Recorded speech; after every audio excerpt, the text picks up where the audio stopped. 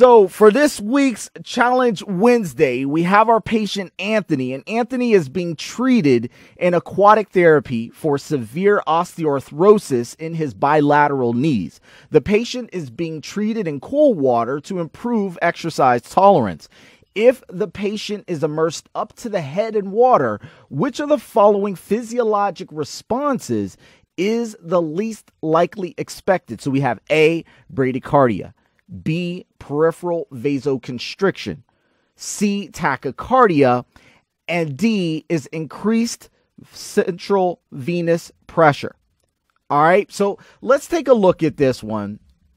We start off, we have Anthony. He's being treated in the aquatic therapy environment for severe osteoarthrosis in his bilateral knees. Now, we know that osteoarthrosis, osteoarthritis, that comes along with quite a bit of pain, right? One of the interventions that is really great for that population is aquatic therapy because the buoyancy unloads the joints, all right?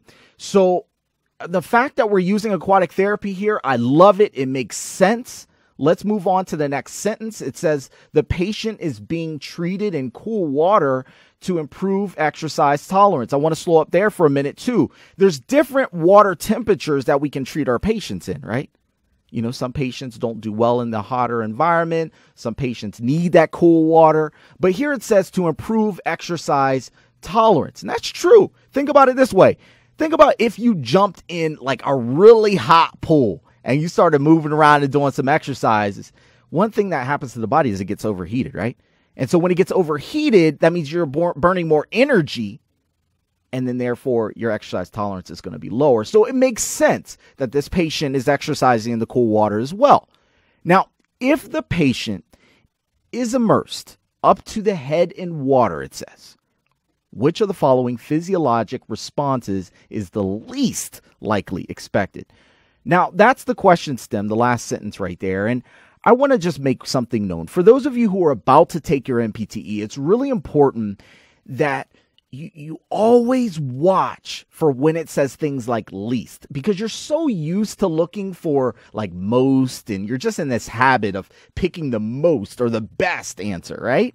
You always want to make sure that you're picking the right answer because it says least here. So let's go over these answer choices. It says A, bradycardia, B, peripheral vasoconstriction, C, tachycardia, D, increased venous pressure. Let's knock them out one by one.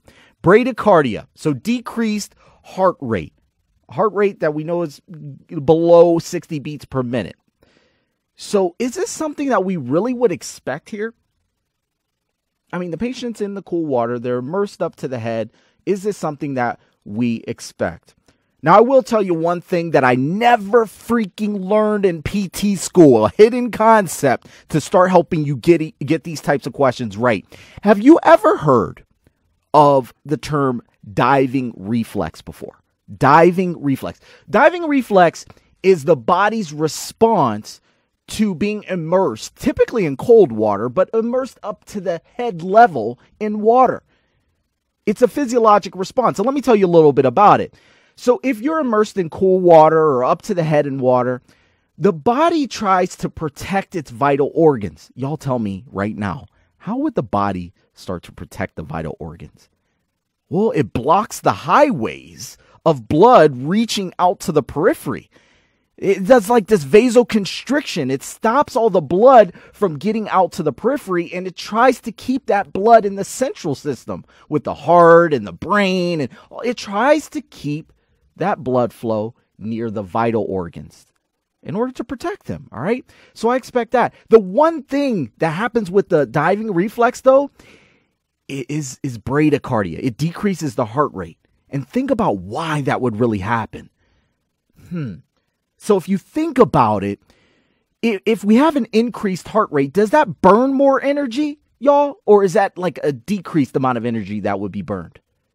Right? Do you think that there would be more heat loss and all that with the heart pumping really fast or less? You should be saying, well, the body's working less or at a less level, or the body's not working as hard if we have a decreased heart rate.